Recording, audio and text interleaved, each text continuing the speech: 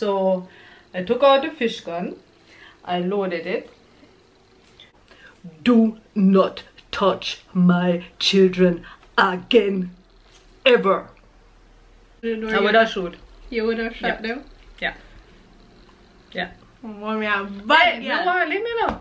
If she could have it in the shower, she would have it in the shower. Yeah, seriously. I mean, it was like, hey, shower. And then I walked in, and you should have seen the faces when they see me come in. It's like, what? She is here. We didn't hear her coming.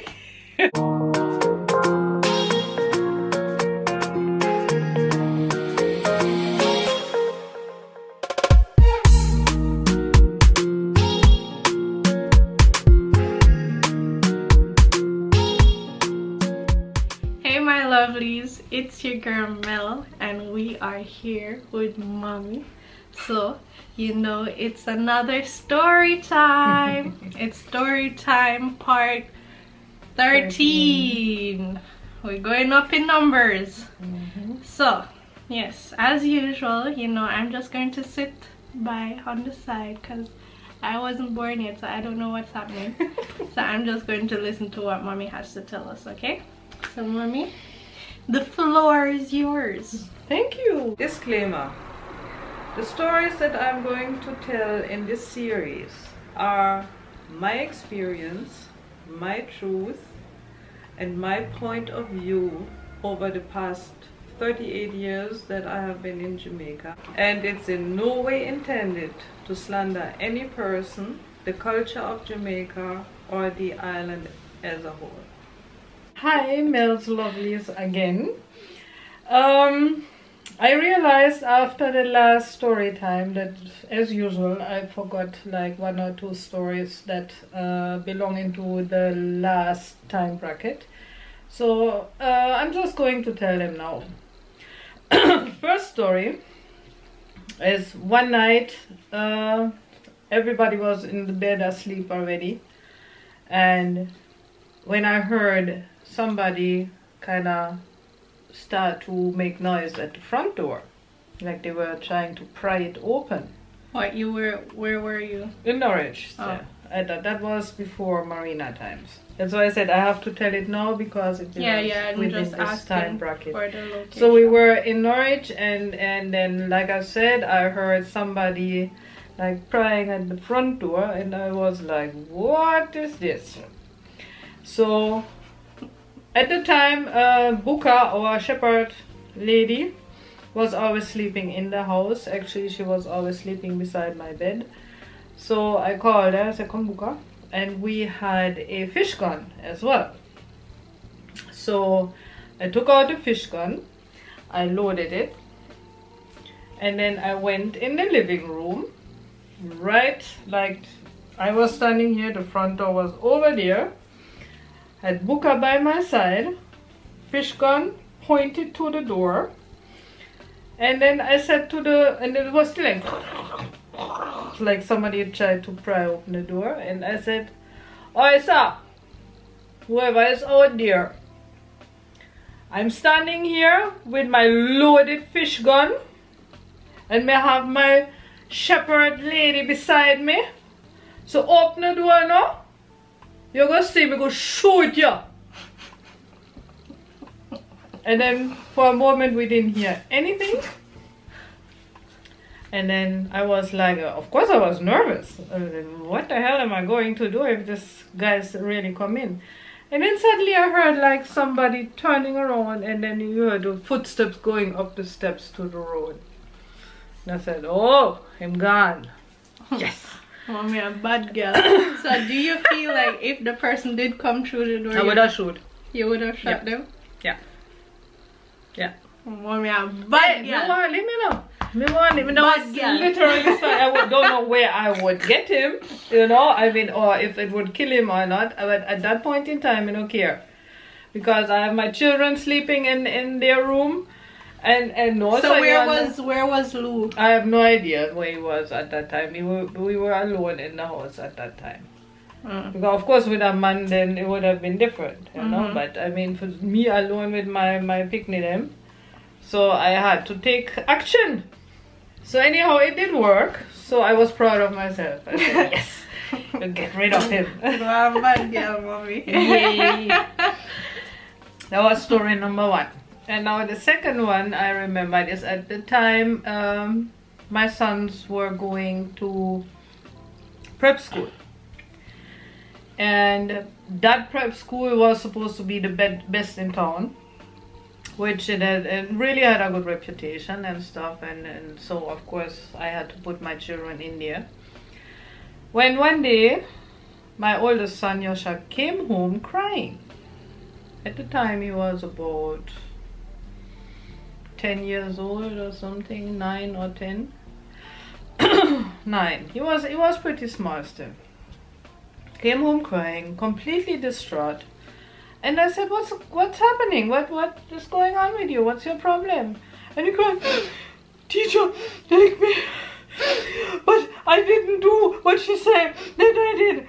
And she didn't want to listen to me. And I couldn't say nothing. And she licked me. And that is not fair. He was really distraught, you know. And I know Yosha is hard in taking as a child, you know. I mean, you could do a lot of things with him and he would never cry. So for him to be so upset, it must have been something really bad.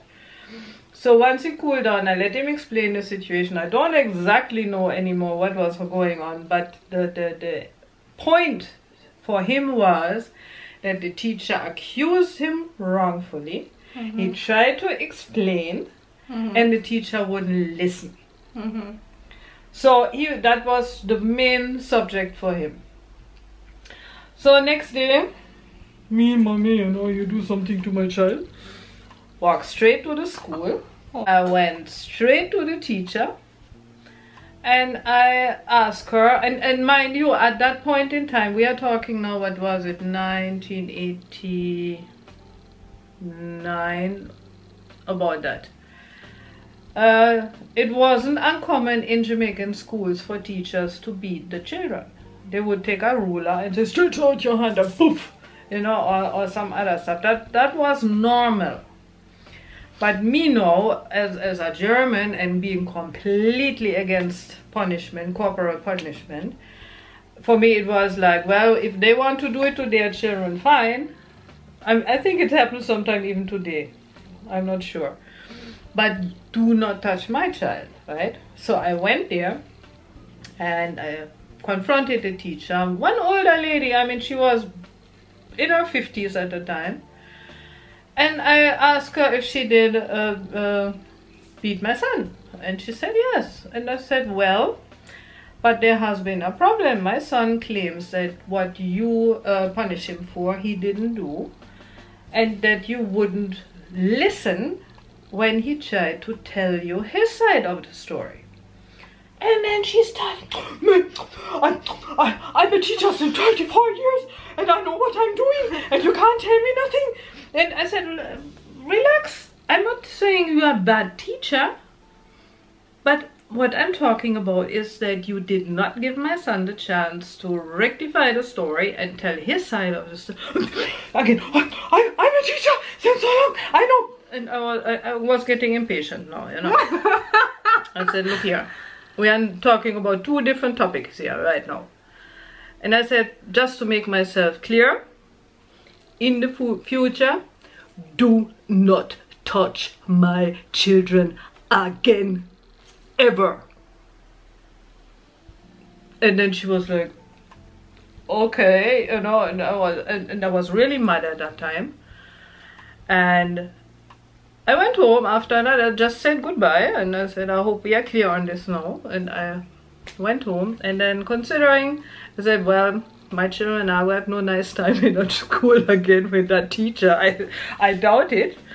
So I decided to change the school. Found another school. Actually, it was a Baptist school, and belonging to the Baptist church. And so I enrolled both of them there because, as I said, for me it didn't make sense to keep them in that school. And so they went to school there. Everything was fine for a while. When at that point in time we were in the Marina already, but as it belongs to this story, my son came home one day again. not crying this time. And he said, "Mommy, teacher beat me." And I said, "Oh my God, now it started again. All over again. All over again." Then they looked at me and said, "But I deserved it." I said, "Okay, if I saw, lucky me, I don't have to go there." So that was a happy end to that story, and he basically finished his prep school time there and then went on to teach field. Okay, that was that story.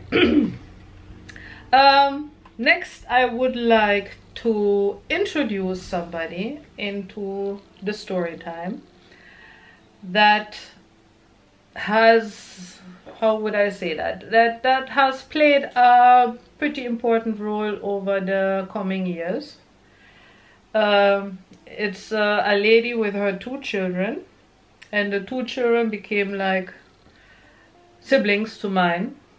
That's why I would like to introduce them. So the lady's name is Rita, and we met at the Reef Beach in Port Antonio because I went there one afternoon with my children and saw this white lady with 2 mixed children, and the children were in the water. They started right away to go in with Mayumi and start playing around, and of course, as it is as mothers, we start to talk with each other. And she was like, "Oh, German." She came from Germany as well. So we started talking, and then afterwards she said, "Oh, Sabina, do you have German books? I need something to read. I'm getting crazy. All my books are finished, so I don't have nothing anymore." And of course, I mean, me being an avid reader, I mean, I was reading like every time of the day. While I was cooking, my book was lying beside me. Of course, going to the bathroom, anywhere you would see me, you would see me with a book. She would have it in the shower. Yeah, seriously. I mean, it was like, "Hey, shower." So, of course, I had books in German, and I had them at home. So I invited her and said, "Well, why don't you pass at my house, and then you can choose some books and read them." And then, while we were standing there, we get to exchange our stories, how come and how we end up or whatever. And she came from Munich, was not living in Jamaica but visiting frequently because the father of her 2 children came from Port Antonio. And as life went, she had inherited quite a big sum of money, so for her it was no problem to fly back and forth and live in a good hotel and have fun with her children. But she was very, very down to earth and very friendly. And then I just told her a bit about my story, how I ended up in Jamaica, blah blah. And then she started to tell me about her baby father, her ex-husband, which he was at the time ex, because of course, as many Jamaicans, I'm sorry to say, once they reach abroad, especially if they get married to a woman, they start to, I don't know, if they don't take life serious anymore, or if they can't adapt to the lifestyle. But the experience we have made over the years is that many guys just start to treat their wives awfully, horribly, and getting really demanding as well, because him, of course, knowing that she had money, wanted always this and that and the other. So she couldn't take it any longer and she got divorced. But she said, "Well, but I'm still coming to Jamaica because it's my children's father country and I want them to know Jamaica as well." So her 2 children were, their older child was a girl. Her name was Sandy, and just 1 year after she had her son, his name was Don. And like I was saying, the 2 of them and Mayumi started to play and they went along well. So the whole time while Rita was in Jamaica, we would meet frequently, the children would play together, and we started up some kind of a friendship there. Thus have introduced Rita. I leave her aside for the time being because her other roles in this history will come later. But at least you know about So her just already. keep in mind that there was Rita and her 2 kids. Right. And whenever she came to Jamaica, she would, of course, come visit. So now, our new life in the Marina was starting, which was kind of interesting. I had never ever run a business before in my life. So now you have to imagine that Marina that I purchased there now had 14 employees. We had chefs. Well, you didn't run a big business like that because you had your pizzeria. Yeah, right? but that was practically me, you know, and Yeah, maybe it's one just- other person, but that was nothing compared to having suddenly 14 That's right. employees, full security, a secretary, a handyman, then and the bar and the kitchen staff, and it was like, it kind of overwhelmed me a bit because of course I had no idea. Luckily the whole place was stocked with liquor, with beer, with this. The whole kitchen was still full when I took over, and everybody they knew what they were doing. So basically I took over all the employees, of course, you know, because for me it was like, yeah man, you guys know what you are doing. Just I have to continue learn. doing it. Exactly, go on doing it. And of course, after giving up my house in Norwich, I didn't have any place to stay, but the former owner had a 50-foot motor sailor docked at the Marina, which the motor sailor was not in any state to sail anymore. So he would leave it there, basically. And that boat was called Huntress. And therefore he did call the entire place Huntress Marina. And he offered me that I could move on the Huntress until I found something else or wanted to move somewhere else. Because I mean 50-foot boat is pretty big. You go down, you have your galley, you have your little living area, and then you have the captain's quarters, and in the bow we had 2 more cabins. Both of them with double and triple bed. So I came back and with my packs and bags and my 3 children, and we entered that boat. And who do I meet on the boat? Because apparently Vern had allowed him to take the captain's quarters for the time being. And I was like, weird, you give away half of the boat? Okay, fine. Because the person that I met there was the captain of the boat that I went to Florida with. If you remember the famous Drug boat. drug boat. So actually we were good friends. And I did not have a problem, especially as it was supposed to be temporary. So he had the captain quarters with his baby mother and his little daughter. And we had the 2 bow cabins. And started our little life there, you know. Everybody used the galley. We used to sometimes cook together, sometimes don't. And I was trying to get used to run a business, which I sat in the office with my secretary quite often to find out what was going on, and then I had to look in the kitchen and find out how they were doing what, because we had of course already made a menu already as well. Like I said, I was so glad that all of them did know what to do, and they were kind of friendly. But the interesting thing was I always wear foot chains since I was 16 years old. I still have them now. Nowadays I still wear them. And at that point in time I had one of these Indian silver chains that had little bells on it, on the bottom. So it would always go cling, cling, cling, cling when I was walking. So basically they got to, and I said, oh, we can hear when Sabina is coming every time. You know, so of course, you know, when you work somewhere and you know the boss is not directly around, you will behave different than if the boss is coming.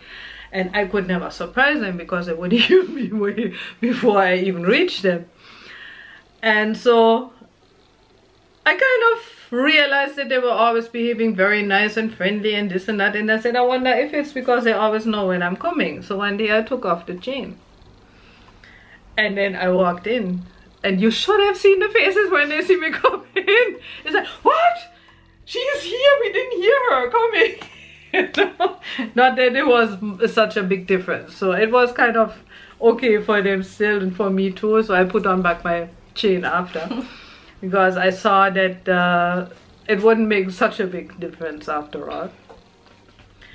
But they kind of saw that I was inexperienced and stuff, so they tried, of course, their little things, you know, and for example, what they started to do, which they never did before apparently, they started to come too late to work, because the place was open from 7 in the morning to at least 10 in the night. That meant we had 2 shifts, both waitress and chef. One started at 7 to 3 and then from 3 to 10. So especially the afternoon shift really started to come always so late. And it was one lady especially came too late all the time. And then she always asked her every time, I said, why are you coming too late? Oh, it was raining. Or, I was at the hairdresser's and I didn't finish in time. Also, every time she have another excuse. And I told her, one day I told her, look, I'm warning you. This is your first warning. And I'm telling you from now, you will get a second one, but with the third one, you're out. And they were like, yeah, let her talk. You know, she's not serious. She needs us. Blah, blah, blah, blah. So the second time come when she came too late. And I said, okay, remember what I told you? This is your second warning.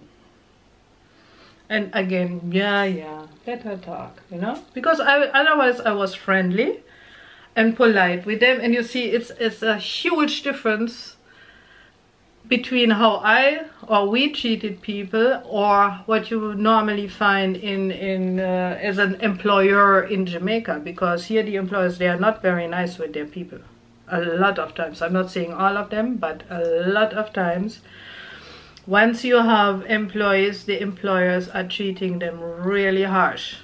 And I refuse to do that, because I came from Europe and I said I will treat you like human beings, like good people that you are.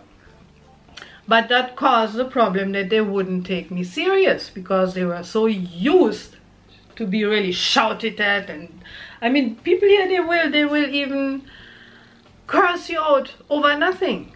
You know, and then, why you behaving like that? Mind me fire you, blah, blah, blah, blah, blah, the whole time. I never used to do that. So the third time came and that lady came too late. And I said, all right, here we are. You can just turn around and leave. You are fired. And everybody that was there, it was shift change, you know, so there were quite a few people there. Everybody got big eyes like that. It's like, whoa, she's serious. And that is how I practically gained respect in the beginning, because as I was saying, they were not taking me serious at all. And that person had to leave. I mean, she was paid off and everything correctly, but sorry, you messed it up.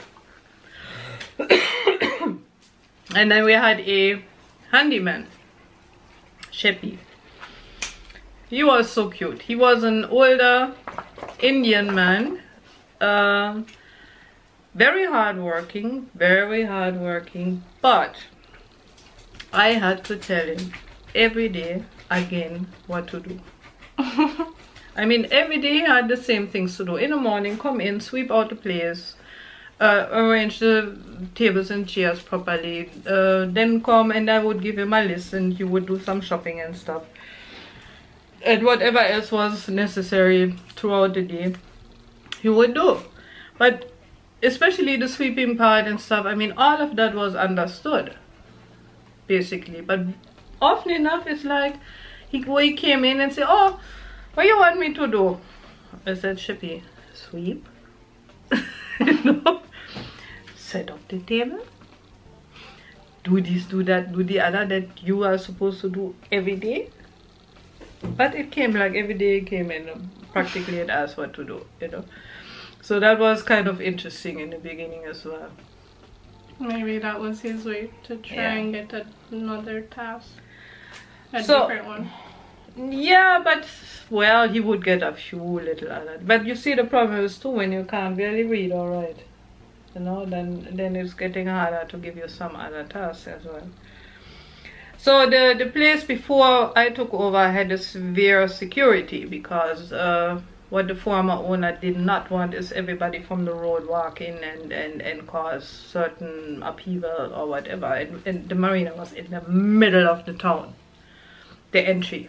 I mean, when you went out of our area and went out on the street, there was this hustle and bustle and noise and cars and, I mean, amazing. And then you just walked in a little, because we were further down by the water, and suddenly peace and quiet and calm, and like everybody who came walking in from the road was always like, wow, this is a haven of peace, thank God.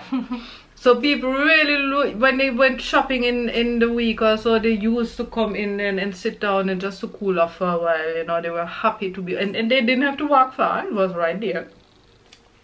And I kind of loosened the protocol to come in the marina, because I mean, I said, I'm here in Jamaica, how can I keep out Jamaicans out of my marina? It doesn't make sense, you know. I wanted everybody to know you are welcome to come. Of course, you have to abide to our rules and our you have a certain attitude. I mean, you cannot just come in with your loud street noise and go in and go on and shout and cuss and you come in here and you behave like everybody else, and don't start any upheaval, because I mean, Jamaicans love to do that, especially when they are under their white rum, or you know, when they want to play domino. They can be extremely loud and noisy, which is perfectly okay, but not in this place. So what was the former owner protocol? He didn't let Jamaicans? First of all, you had to, the security would stop everybody by the gate, and you basically had to sign in. Otherwise, you couldn't come in. And then, of course, a lot of Jamaican people were really afraid to follow that. Even the people that would have been extremely suitable to visit that place, you know. So I kind of loosened it to the degree, and not completely, you know, because I didn't want it to open up too much neither. Because remember, when you have a marina, you have boats stuck there, and it's vulnerable, because if people just would come in and break in and go on the boats and steal from the boats or whatever, that would be that would be disastrous for the business and for the boats as well. Mm-hmm. So of course we needed to have a certain control, but it's a lot of people, when I met them in the town, they said, look, why don't you come by one time and have a drink? Me? Marina? You're mad, me can't go in there. Them not go let me in. I said, no, you can come now. I'm there now. So please make me know, even for the first time, let me know you're coming, and then no problem, you can come in. So that is how we got the place a little bit more popular among the locals. And another problem we had been facing as well was that some of the sailors, you know, sailors have a tendency to come to the same place, like they make their rounds, you know, and they might come back like every year or even every 2 years. And apparently the former owner had a very strict attitude with them, and they were not pleased at all. So we had this radio that whenever whoever came could radio in from before, because then we would have to alert the customs personnel and immigration people, because once you come from outside in a harbor, you have to check in, like in every airport, in every on every border. So when people started to radio in and said, oh yeah, we are coming in and we are going to anchor out and we'll get to start get to talk a bit, and then they said, some of them they asked directly, oh, is Vern still here? And then we said, no, it's a new owner and different running. Yeah, but still, we are going to anchor out because we don't want no trouble with the person over there and stuff like that. And we said, okay, well, come in, and then once you are in, you can still have a look. So it took about actually 3 years until our reputation kind of overrode the former reputation, being that we are very friendly and very welcoming to all sailors. Whereas before it seemed like there had been some very, I don't know even what had happened exactly with all these people that didn't want to come in. But once they came in, and they had to come on to land with their dinghies anyhow, because they needed to check in and pick up the customs people and stuff. And then they looked around and they saw the atmosphere, and they saw we got to meet them, and we said hi. And because the thing is, when you anchor out, we wouldn't earn anything. Boats that anchor out were free. Only when they came on dockage, they would be charged per foot length, and then I would make a little money out of them, you know, because, and then they could get electricity. Every boat would have their own meter. They could get water, of course, by meter as well. So that would be my income. So of course, for me, it was more interesting to have them on dockage than out in the harbor. But luckily, when they started to come in and saw how the atmosphere was and stuff, then most of them decided to come on dockage. Which you can imagine, some crazy sailors from all over the world coming in. Now, remember, the place opens 7 o'clock in the morning. And believe you me, from 7 o'clock in the morning, people would sit by the bar and start drink beer. And start chat and talk and tell stories about their sail trip here, and worse, if a new boat came in, you know, then of course, oh, fresh meat, you know, and everybody would go and tell me your story. And so it was extremely interesting to be there. And every boat that left us with a flag where they would write the name of the boat on it and sign it, and we would hang up all the flags. So after a while, the whole marina was plastered with flags.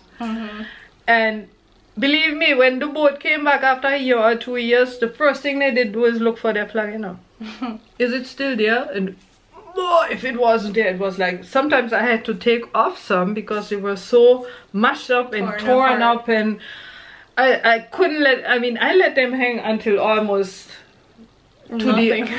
Nothing was left, just because I knew, oh my god, if that's not there anymore, they go kill me, you know.